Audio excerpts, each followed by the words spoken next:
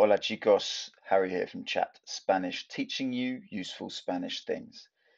What is the difference between cien and ciento? When are you going to use cien? When are you going to use ciento? Let's have a look.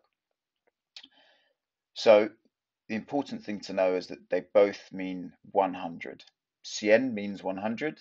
Ciento also means 100. Cien we use when only referring to the number 100. All right. So when you're just talking about 100, we're going to use cien, the word cien.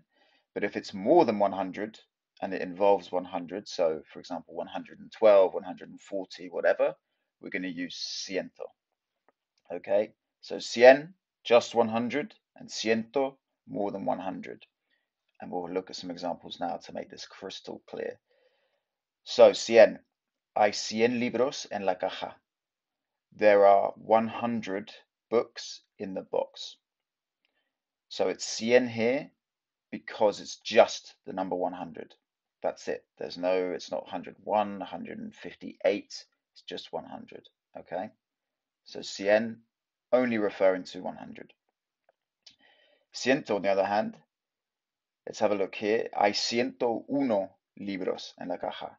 There are 101 books in the box. So here it's more than 100. It's 101. But obviously it still involves the word 100. It's 100 and 1. And so the 100 here is going to be ciento, not cien, because it's more than 100. It's 101. And note as well in Spanish, they don't have that and in here. It's not 101, it's just 101, 101, or 112, 112. So the and is translated in English, but not in Spanish. That's a common mistake, okay? So never translate the and. So it's going to be ciento here because it's more than 100. There we go. But there are a few little exceptions we could say here. 100,000, 100 millones, 100,000 millones.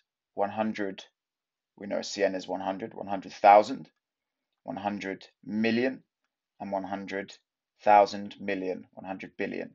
So this is key. In Spanish, instead of billion, they say mil, millones, 1,000 million.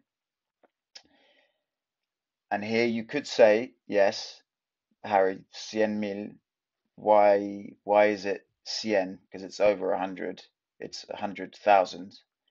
And I understand that. But here, it's just going to be cien. That's the rule we have in front of mil, and millones and mil millones. And to be honest, this is something I think you guys will get used to. Ciento mil, ciento millones, ciento mil millones.